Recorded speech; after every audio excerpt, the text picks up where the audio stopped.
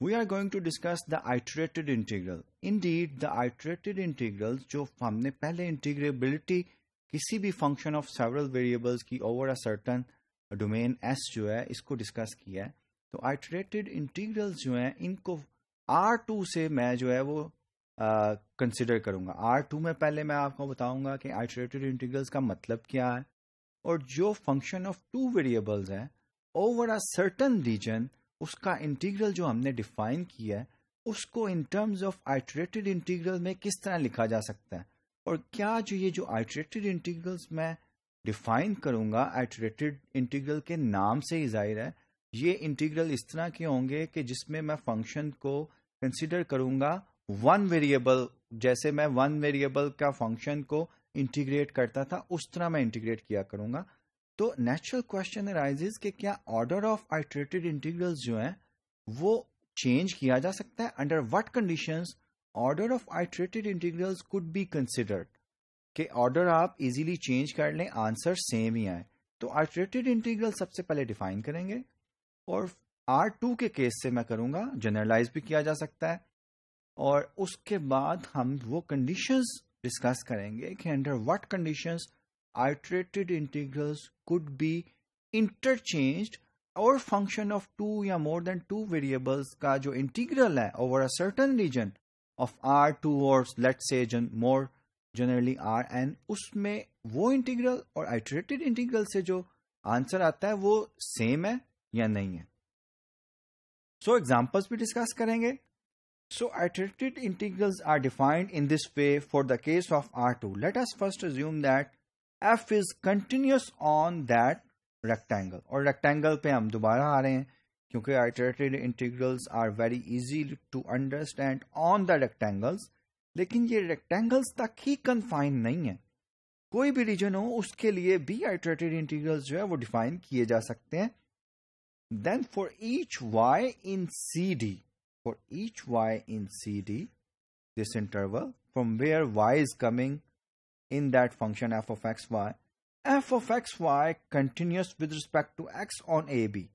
So the integral.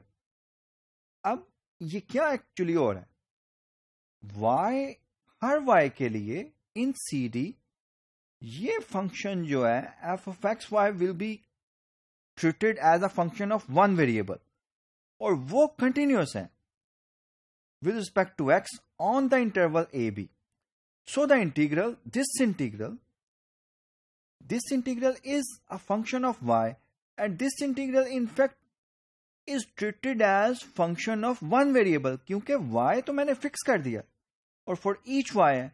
So this is a normal integral जो कि हमने analysis 1 में one variable वाला जो है उसको consider किया था. So this integral exists. We call it f of y. क्यों कह रहे हैं? क्योंकि for each y it's very important. For each y I am defining this one. Okay? Moreover, the uniform continuity of f on R, on the rectangle, complete rectangle R, implies that f is continuous and therefore integrable on CD. f जो है, fy जो है वो continuous होगा, fy as a function of y और integrable होगा on the interval CD. तो जब इस fy को मैं इंटीग्रेट करूंगा ऑन द इंटरवल CD तो मेरे पास इक्वल्स किसके आएगा, we say that I1 equals C to D f of y dy, C to D अब f of y की मैंने यहाँ पे वैल्यू डाल दी. So these are known as the आइटरेटेड integrals. इनको आइटरेटेड इंटीग्रल्स कहते हैं और इनको इवेल्युएट एग्जैक्टली उसी तरह करते हैं जिस तरह फंक्शन ऑफ वन वेरिएबल्स को हम इवेल्युएट करते हैं, इंटीग्रल्स को इवेल्युएट करते हैं. Is an आइटरेटेड integral of f over rectangle R. We will usually write it as I1 equals this one iterated integral. Another iterated integral can be defined. अब यहाँ पे हमें पता है कि हमने iterated integral किस तरह डिफाइन, I1 को इस तरह डिफाइन किया. सिमिलरली g of x जो है C to D f of x y dy ये हम डिफाइन कर सकते हैं. डिफाइनिंग I2 जो है, अब ये देखें आइटरेटेड इंटीग्रल का ऑर्डर चेंज है जो मैंने आपको पहले कहा था कि क्या ये दोनों आइटरेटेड इंटीग्रल जो हमने डिफाइन किए हैं पहला फंक्शन ऑफ y किया था, अब यहां पे फंक्शन ऑफ x किया है।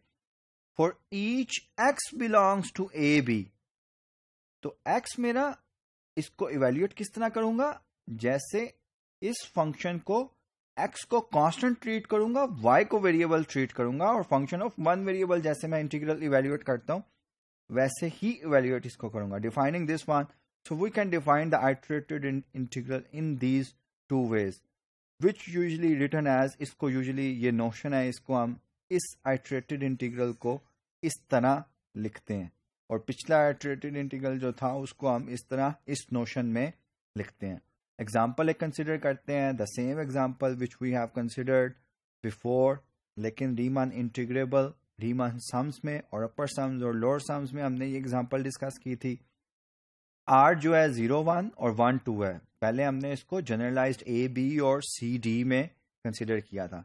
Then F of Y equals, जैसे मैंने आपको बताया 0 to 1 F of x Y D x, it will be considered as a function of x with respect to D x मैं इवेल्युएट करूंगा, तो एक्स स्क्वायर बाय 2 बनेगा, प्लस वाई का भी एक्स आना चाहिए।